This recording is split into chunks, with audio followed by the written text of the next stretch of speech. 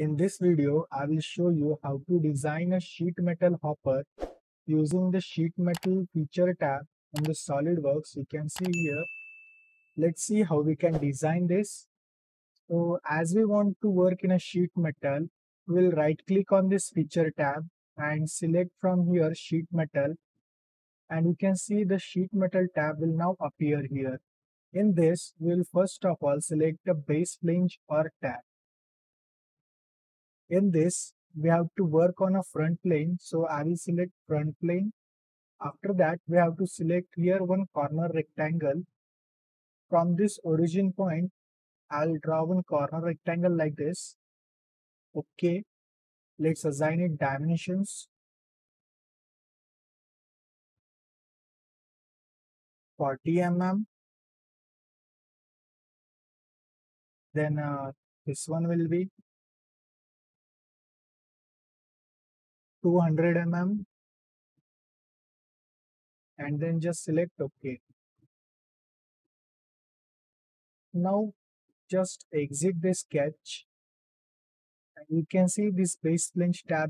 In this, we have to give here sheet metal thickness. We'll keep here 1 mm thickness, and here we have to give a bend allowance as a K factor. 0.5 is a default. We'll keep it as it is, and auto relief will keep your rectangle.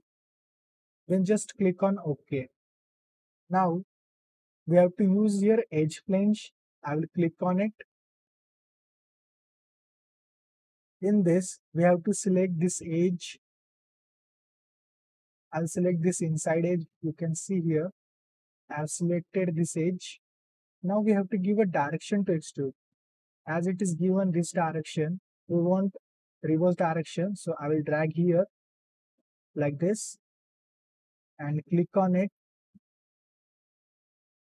And in the flange length, you can see we have kept end condition line. And in this, we have to give here distance of 200 mm. As our one flange is of 200 mm that we have created, the same as it is, we will keep here 200 mm. And between these three options, we'll select our first option, which is the outer virtual sharp. Okay. And in the flange position, we'll select here material inside. Material inside we'll keep, and we'll click on the trim side bends. Below that, you can see if you want to give a custom bend allowance, you can give it, as well as relief type you can give here. Nothing else we have to change right now. We'll just click on OK. Same as it is, we have to create another flange. So again, I'll click on edge flange. Then as it is, I'll select this edge and this direction. I'll extrude. Distance will give 200 mm. Same outer virtual sharp and material inside. Okay. Now we have to give our last flange. As it will be the close flange, so we have to again click on edge flange. We'll select this inside edge. Drag here like this. This time here we have to give a distance, so that we have to give here some gap. So we'll give here distance 198.5 mm. As you can see here, a clear gap between this flange and this flange, but this gap looks much more. So I will just give it 198.80 mm. So now this looks fine. And in the flange position, we'll keep your material outside. Okay. So now you can see. Okay. So that's it. Nothing else will change here. Click on OK. So now we have to give here another flange. So we will click on edge flange.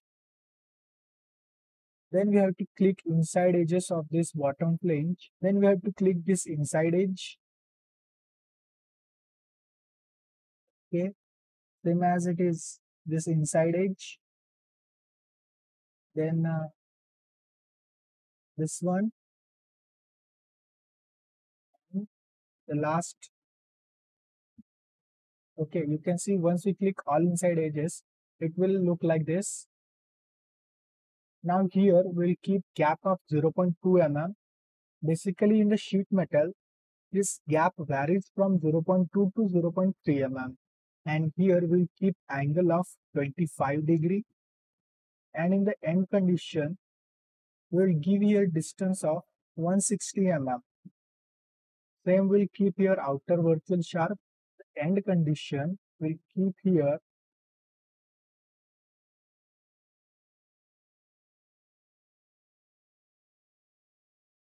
Now we have to create here another flange. So I'll click on edge flange. Then just in the flange parameters, I'll select this inside edge. Then again click on it. Select this inside edge. Same as it is. We'll click on this edge. We have to select all these four inside edges.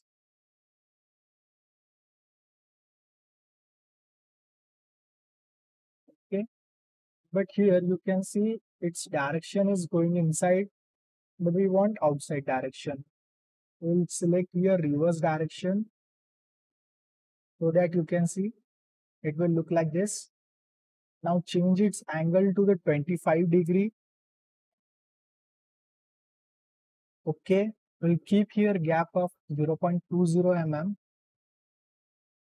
and in the flange length we'll give here 35 mm. Bend, flange bend will keep here bend outside. Okay,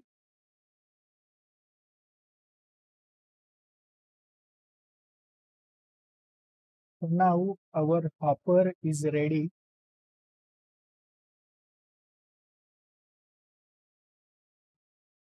You can see the sheet metal, the sheet will look like this if we flatten it. Okay, let me assign some material to this. In the metal, steel, I'll select here polished steel. So that's all in this video. I hope you like this tutorial. Please make sure to like, share and subscribe us. Thanks for watching.